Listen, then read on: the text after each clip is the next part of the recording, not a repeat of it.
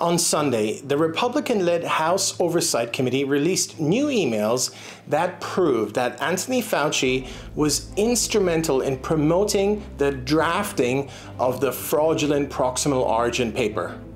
That paper was first published by a group of Fauci-funded scientists on February 16, 2020.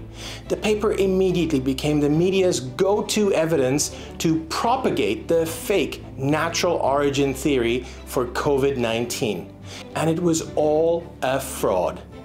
While bits and pieces of the fraud were already known, the stunning new emails released by House Oversight now place Fauci and his British sidekick, Pharmaceutical Trust CEO Jeremy Farrar, at the center of the fraud.